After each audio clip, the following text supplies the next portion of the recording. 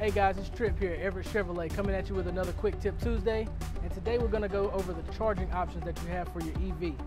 First off, you have your level 1 charger. This is going to be a 120 volt, fits in most US electrical outlets. It gives you about 4 miles of range per hour or 40 miles per 10 hours or overnight. So basically for short commutes. The next one is going to be your level 2 charger option. This one is a 240 volt charger that you'll actually have to get professionally installed in your home.